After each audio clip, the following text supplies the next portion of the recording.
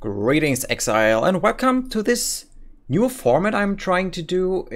I just ended my stream, 12 hours and 11 minutes. So, yeah.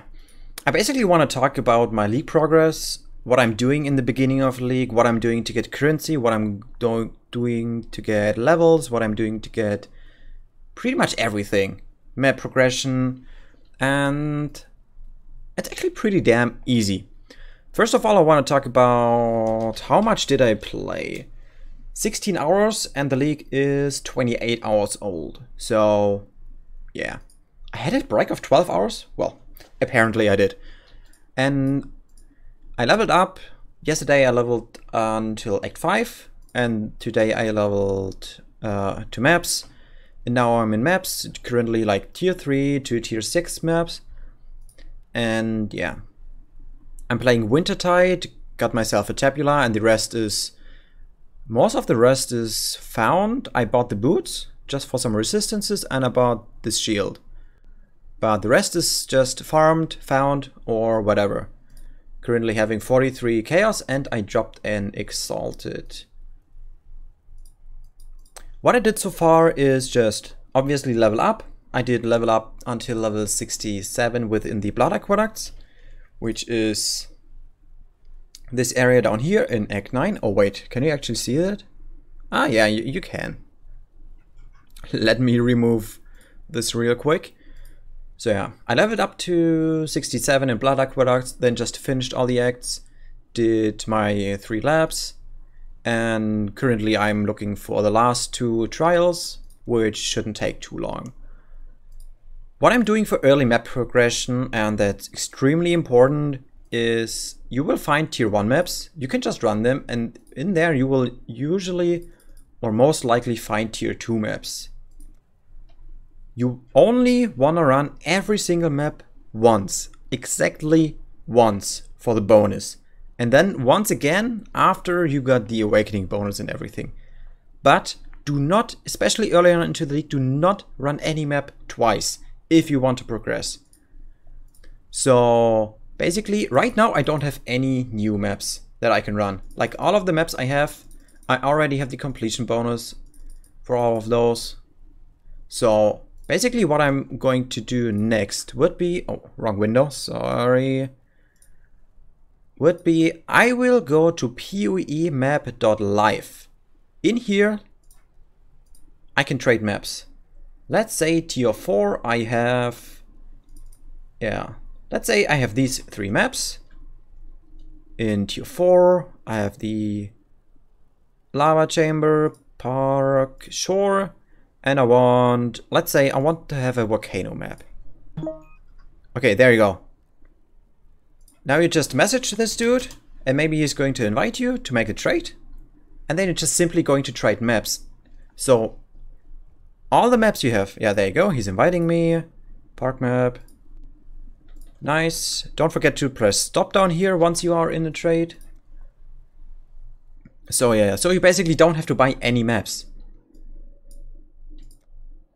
So we are just going to trade. There you go. Thank you. So yeah, you can use your own maps to trade maps. Again, the name or the website is called poemap.live. And now I got a new map that I have to run. So this is basically how I'm progressing the atlas. If I don't have a map, then I check up there if I can trade one. How are your maps? Also really important is to always check your Zana.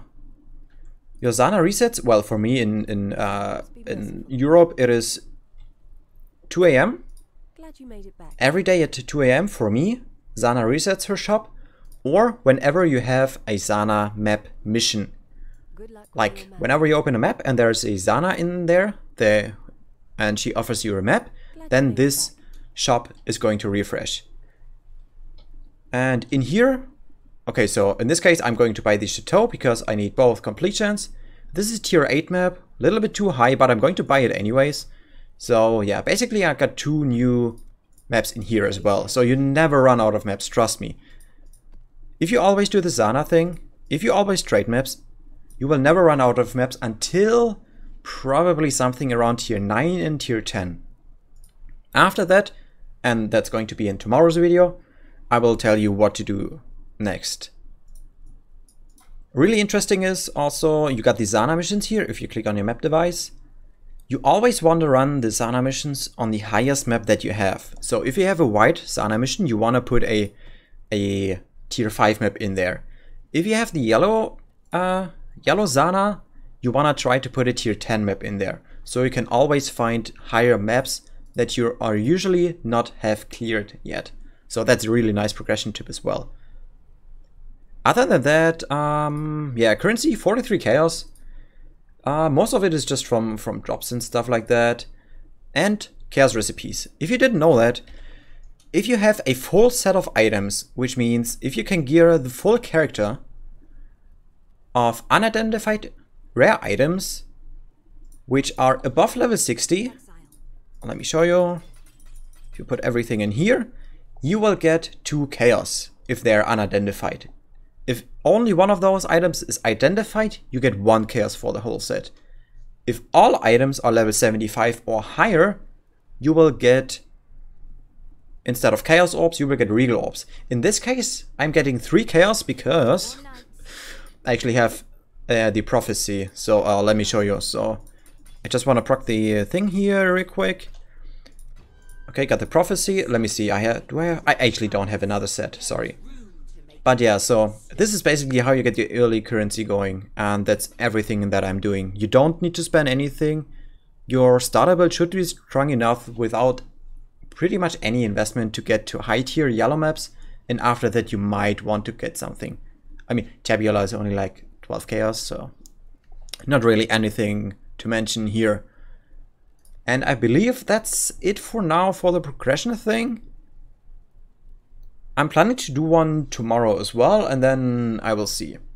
And a quick reminder, on Monday there's not going to be a stream, and thus there's also not going to be a video because I'm not going to play it that day. But for now, thank you very much for watching, and yeah. See you next time, I guess. See you tomorrow.